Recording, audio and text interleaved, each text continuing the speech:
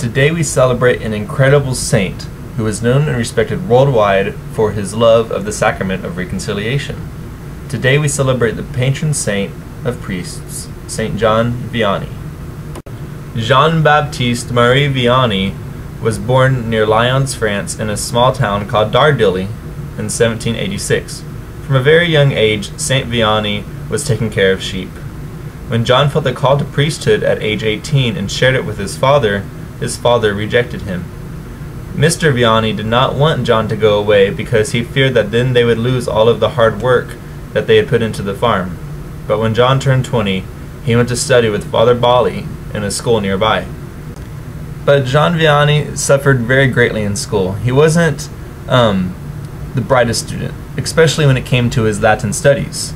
Father Bali stuck with him though because he believed in John.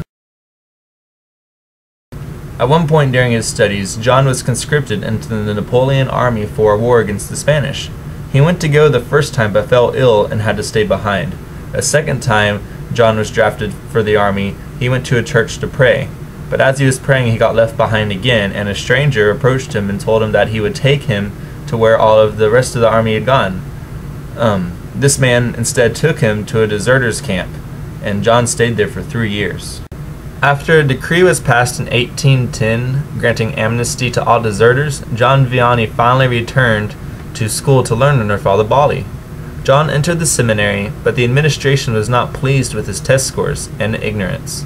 Father Bali vouched for John Vianney that his spiritual knowledge far outweighed any.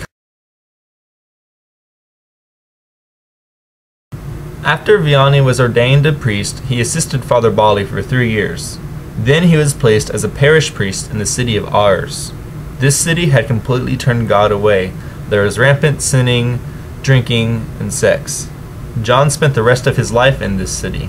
As Vianney became more popular and widely known for his spiritual knowledge and amazing ability to give sermons, he was giving confession up to 16 hours a day. Saint John Vianney lived a very interesting life, of struggles and triumphs, of sorrows and joys, of losses and gains. In the end, the only thing that matters is that John gave all of his heart to the parish and the people. He died in 1859 in Ars and was proclaimed a saint by Pope Pius XI in 1925.